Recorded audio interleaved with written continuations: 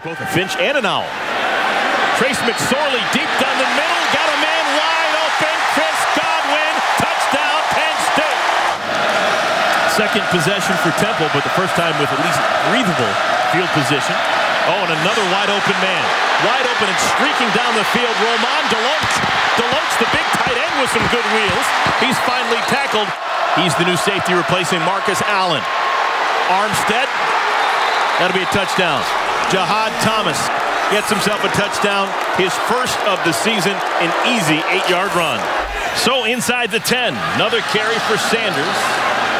Put his foot in the ground, tried to take a positive step. The ball came loose late. Oh, it's Temple football. Robinson next to McSorley in the backfield. McSorley keeps it. Gesicki got tangled up with a defender. McSorley, touchdown, Penn State. Penn State showing blitz. Here it comes. And down goes Walker. Manny Bowen got him. This time they start at the 9-yard line. McSorley, pass. Receiver went the other way. This is a pickoff by Delvon Randall.